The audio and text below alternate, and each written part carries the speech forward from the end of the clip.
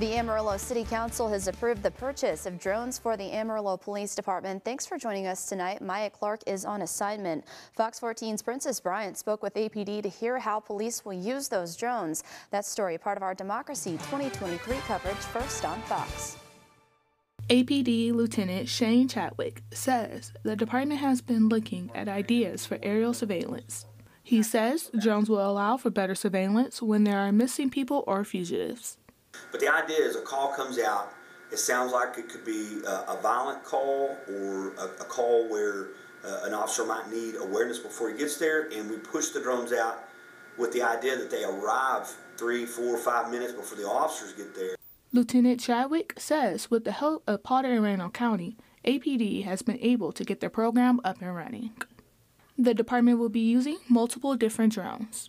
So we've actually got 3 different types of drones that we're using. Some can fly through a window to let you know, do I have somebody armed on the other side of the door without having to send an officer through that door to find out himself.